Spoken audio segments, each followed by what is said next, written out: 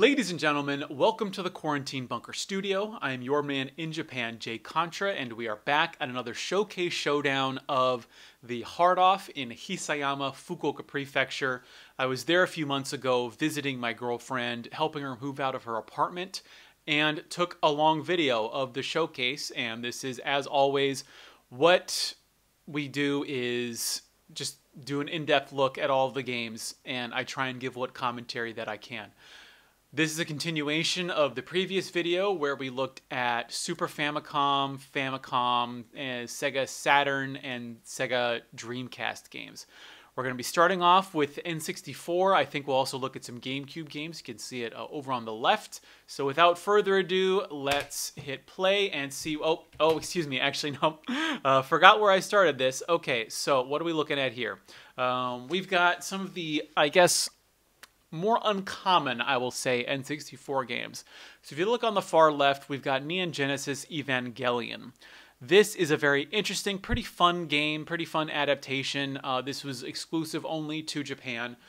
The thing about it is it's somewhat uncommon. It's actually started to become one of the more expensive N64 games, to where this loose copy for $25 is actually not a bad price. And if you didn't watch the previous video, I will say that this Hard Off is in general, not always, but in general, more expensive than most other places. And it's particularly expensive considering that it's in the middle of nowhere, Japan. Prices should not be this high. But $25 for Neon Genesis Evangelion is okay. Next to it, at what might be ridiculous, is Virtual Pro Wrestling 2. I actually had a hell of a time finding this game to complete my collection, but even at... this is actually one of the few games that I bought at Super Potato, which I generally wouldn't recommend you buying games at Super Potato because they're so expensive. But it's very difficult to find, but $30 seems a bit pricey, but I haven't been in the N64 collecting scene for a while, so I can't tell you what the real price on it is. We've also got the fourth Puyo Puyon, going for $22. It's not bad. We've also got Shiren the Wanderer going for $20, which is what I would pay for it complete. But that was also a couple years ago, so I'm not sure. But Shiren the Wanderer is an absolutely fantastic roguelike dungeon explorer. I highly recommend it, and I'm looking to get the other games in this series, but there's only this one that was released for the N64. Beneath that, we've got Tetris 64 by Sega, which is $25. I should note, and I've said this in my last one, and I'll just keep repeating it for anyone who's new, but when you go into a Hard Off, these are the new stickers that they have. You see the big price on the top of the sticker. That is the price you will pay at the register. That is the price with tax included. The smaller text, the smaller price, that is the price before tax. Japan has a 10% sales tax. Now, if you are visiting Japan and you have a tourist visa and you are carrying your passport with you, at a lot of these shops, I don't believe that Hard Off will do it, but maybe there's some that will. You can do tax-free shopping. This will save you 10%, often on the display price. So you also have to keep in mind that the display price does not necessarily include tax. So keep that in the back of your head. And also at the time of filming, I think the yen is about 108 yen to the dollar. I often just do $1 for 100 yen. So unless it's like a super expensive game, just because I don't have the brain capacity for all of that. Other games here, we've got the Namco on the top. We've got the Clamshell Famicom. What is it? Wagonland, that's going for $35, but it does not have the manual. It's got a little note on the bottom of the label. Then we've also got a Sunsoft game that's going for $18, but it does not have the manual as well. There's a lot of things here that I guess have just stuck in this showcase because they don't have the manual and people just don't want it. The collectors don't want it.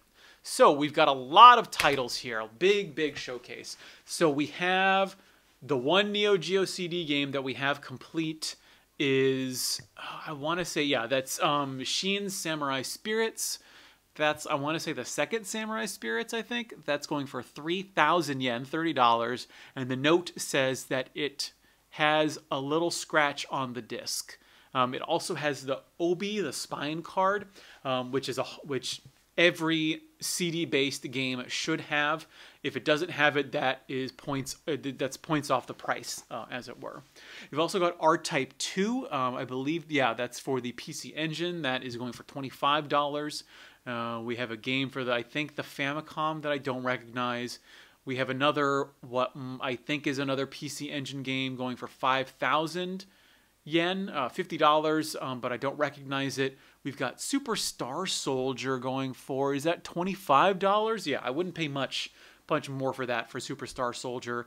We've got Ninja Gaiden on the bottom left. We've got Shinobi going for 2,000. We also have, I can't tell what that game is. I can't believe that's a Jackie Chan game. I don't know if Jackie Chan had a PC Engine game in Japan. I'm not sure about that. And then we also have Gradius going for 2,000 yen. We've got Bomberman going for $70. Oh, actually, yeah, so looking at the text here, it is a B card. It is not a Who card. I want to say B cards, yeah, it's for the MSX. That's crazy. So we've got two MSX games here that are in the shape of Who cards. We've got Adventure Island and Bomberman. Both are priced at $70. I don't know if that's worth paying, but that's not something I've ever seen before, actually. We're just going to move along here, see what is down here. Oh, we get Alps. What a smart boy I was, zooming in on these games. We've got on the bottom left, we've got War of the Dead for, I can't see the label on that. I'm assuming it's a PC Engine game, a PC Engine CD game. That's going for 25. We've got Newtopia going for 25 as well. And we also have Sonic CD going for 25. Oh, and we've also got the 4 Hidden Treasures for the Game Gear going for $15. Okay, what else have we got in the showcase? Looks like we're going to look at some... Oh, good. All right, yeah, getting in close. Wow, for $100, we've got YY World. Looks like it's for the Famicom, judging by the shape of the box. We've got a Pro Action Replay. Is that for the Game Boy? That's going for $40. We've got a Konami game that I can't read that's going for $25. We've got Rhythm Heaven Loose going for $20, excuse me. $20 is what I would pay for it complete anywhere else. What else have we got here? We've got, the Game Boy Advance version of Rockman and Forte going for $20.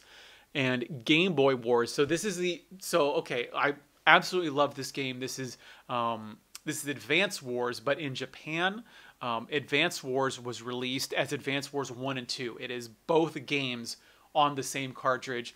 $20 loose isn't bad. If it was complete, I would expect it. I wouldn't pay more than $50 or $55 for Advance Wars. And then there is a Band Presto game that is $20 that I don't know about. We've also got some more, some very interesting Game Boy games, Game Boy Advance games. We've got an Atlas game going for $10 on the bottom right. We've got a Fire Emblem game on the bottom left. I cannot tell you which one this is because I have these, but I haven't played them yet. That's going for $25. That's around, they've gotten a little bit pricier these days, complete in box. Can be anywhere from $30 to $40. We've also got Rockman and Exe 6. We've then got a TDK game going for $20 and Custom Robo. I didn't know Custom Robo came out for the Game Boy Advance, but here it's going for $10 loose. Moving right along to the top, let's check out some GameCube games. Now, what I should say is there's a couple of $100 plus GameCube games. The GameCube still hasn't shot up in price yet. But again, it is 2020. Who knows what's going to happen to these systems? We've got Disney, something I can't read from the glare, basketball, that is going for $30. Giftopia, $25. We've got Flintstones, the Rescue of Dino and Hoppy, going for a cool $350. Oh boy. Wow, that's not Rescue a Dinosaur Peak, is it? No, I'm sorry. I don't know if Japan got the Dinosaur Peak game. Again, that's one of the really expensive NES games. I don't know if that got put out for the Famicom as well. We've got a copy of Bomberman. Is that Generation? I can't tell from the text. It's a Bomberman game for the GameCube that's going for $30. It has a scratch on the disc. We have Ultimate Spider-Man going for $20. Lord of the Rings and the Return of the King for $20. Don't know why that's in the showcase. I guess this is the GameCube showcase is $20 and $30 games. That's fantastic. GameCube is this is really still a great time to get into GameCube collecting. We've got Star Fox Assault for $20. When I first came to Japan, that was like a $50 game. It's crazy to me how actually some GameCube games have gone down in price, which is astounding to me. We've got Momotaru Dentetsu on the bottom left going for $30 with a scratch on the disc and some damage to the box. And we've got another copy of Star Fox Assault, but this one's going for $25, and I don't see any appreciable difference between the two copies. Don't know what happened. Moving right along, hopefully we mosey on over to those Game Boy Advance games, and yes, in fact we do. Wow, okay, we've got some really, really interesting titles here. So on the top right, there is a Powerful Pro Yaku Pocket. Is that 1 and 2 or is that 12? I can't tell from the glare, but it's going for $30. On the top left, the crown jewel of this Game Boy Advance collection is Metal Slug Advance, going for $400. Well, I guess, $360 depending on the tax and the exchange rate. This is one of those games that the Game Boy Advance got a lot of cool games for a very familiar series. Metal Slug, Pocky and Rocky, a couple of other games got Game Boy Advance games, and they had low print runs, and they're part of popular series, so they are very, very expensive now. The Game Boy Advance games have really started climbing up in value within the last couple of years, so it's no surprise to see this at $400. If I was in Tokyo, I would spend $350 on it. What have we got? Power Pro Yaku Dash going for $30. Rockman and Exe 6 going for $40. 2 copies of that. We've also got a Fire Emblem game that I can't remember the English name of going for $30. That's actually not a terrible price. If I didn't have it, I would pay that. We've also got Final Fantasy VI Advance going for $30. That's just a couple of dollars more if you're really looking for it. This wouldn't be a bad time to buy. We've also got a couple of games beneath it. We've got Final Fantasy V Advance going for $32. Little bit expensive, maybe 10% more than I would pay. We've got Rockman and Forte. I was about to say complete, but we've got it with the box. However, it has some water damage, and it does not have the manual, and it is still going for a cool $30. We then have Super Robot Wars J. I think that's what that says. That's going for $20.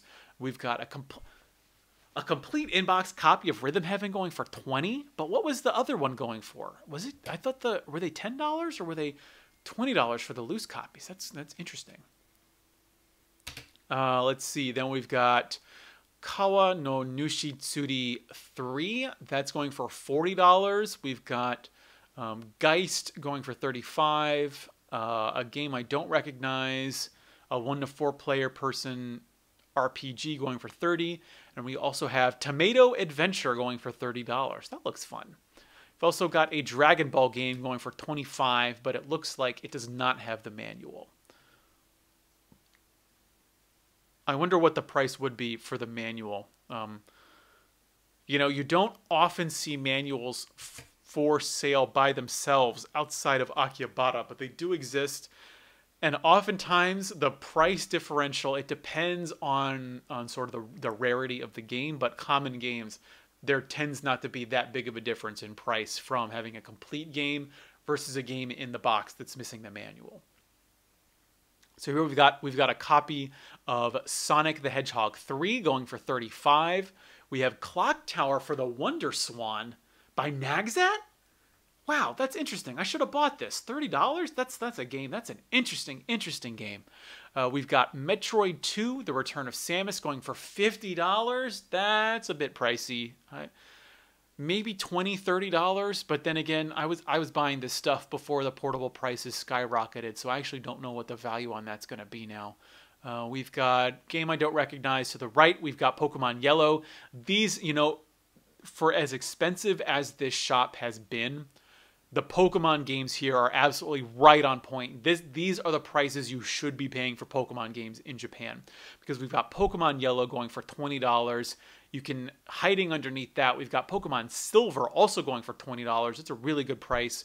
On the left, we've got Pokemon Blue, which again, if you didn't know, in Japan we got Pokemon Red and Green first, and Pokemon Blue was then released later, and it has all of the updated sprites that got released in America. Pokemon Red and Green actually have different sprites for all of the Pokemon. Pokemon Blue in Japan is the one that has the sprites that you and I are more familiar with. We've also got, look at this, they've got almost all of the games. The only one they're missing is Red, you know, from the OG 2 gens. We've got Metarot 5 going for $35. Pokemon Crystal for $20. This is actually the shop that I bought my copy of Pokemon Crystal from, and it actually had a replaced battery.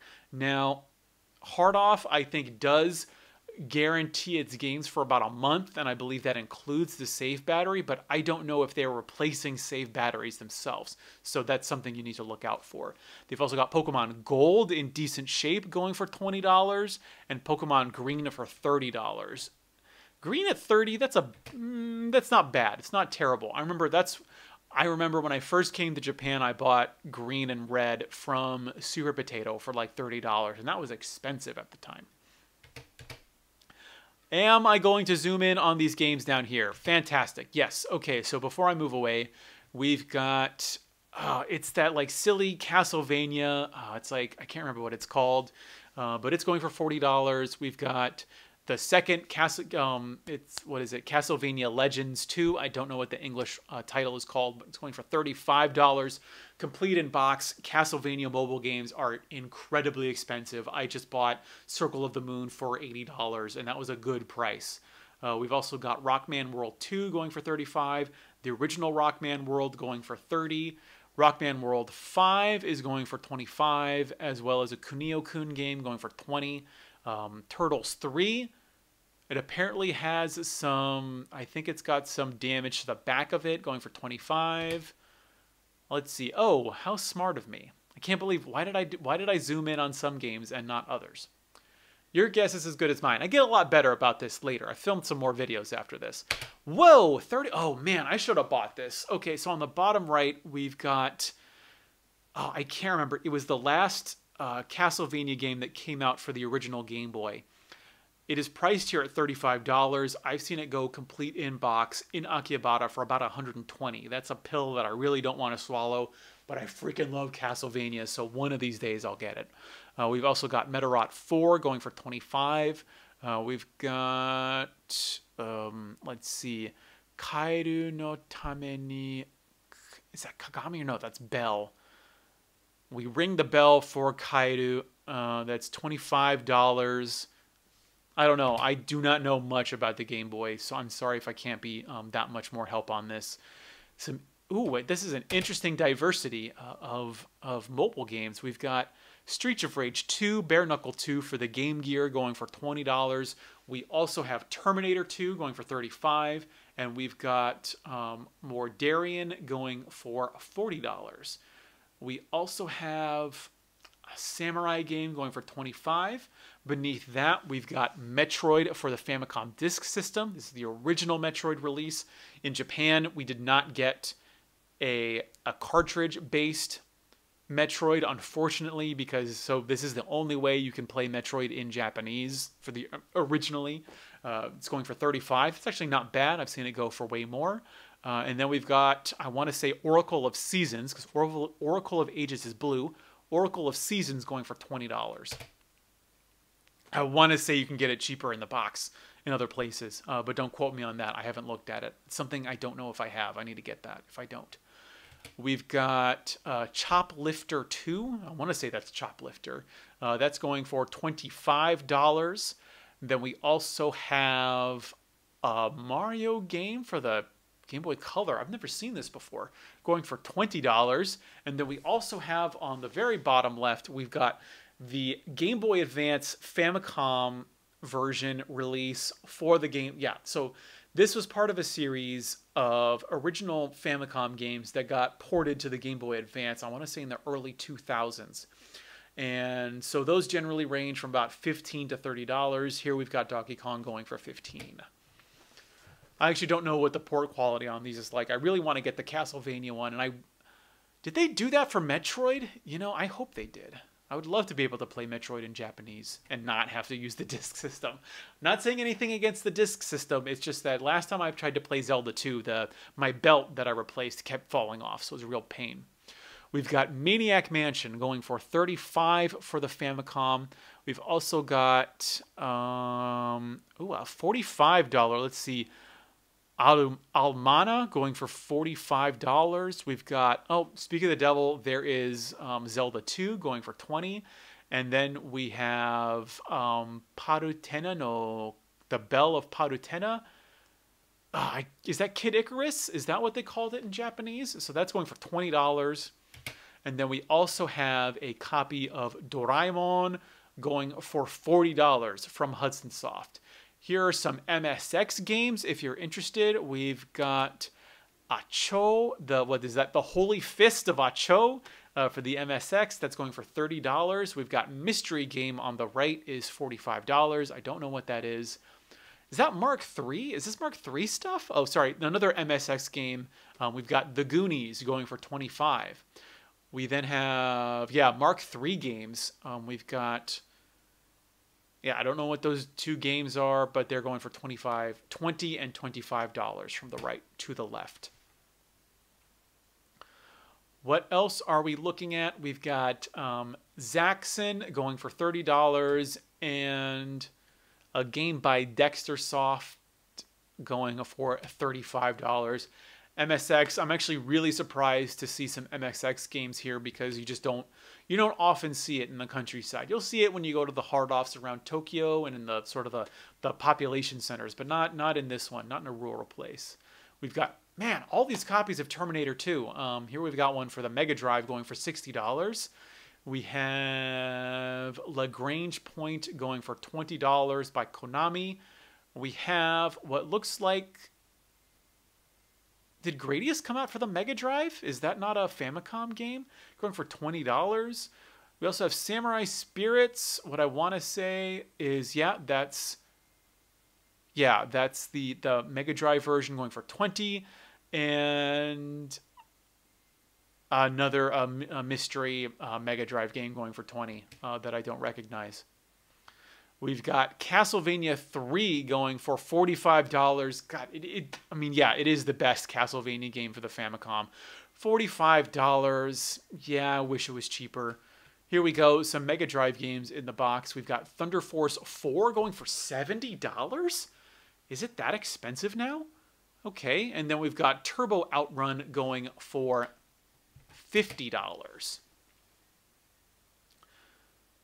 Now, the Mega Drive games, they got really expensive 3 or 4 years ago, I want to say. And ever since then, they've just really, really held their price.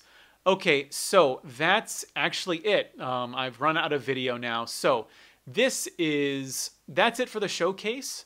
But I have filmed some more videos within this particular hard off. We're going to go look at sort of like the more common games that they have on the shelves. We'll look at the consoles. So check out in the next couple of weeks. I'll be putting out more videos where we go in depth into the hard off. We talk about prices. We talk about availability. We talk about reading the stickers. I hope you enjoyed this video. Hope you're liking the newish format. I think I figured out some of the technical kinks. So for now, I have been your man in Japan, Jay Contra, saying thanks for watching, see you next time, and mahalo.